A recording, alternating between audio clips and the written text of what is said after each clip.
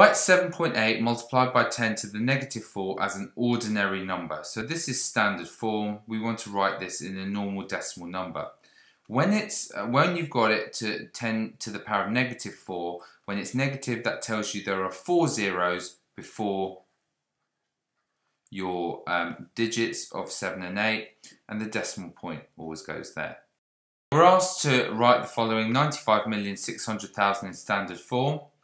Well, standard form, we always have a number multiplied by 10 to some power here, and that number A has to be between 1 and 10. It has to be strictly between 1 and 10. So if we're representing 9, 5, 6 with all those zeros, we know we must have 9 decimal point 56. We've got to have that, and we're multiplying it by 10 to what power?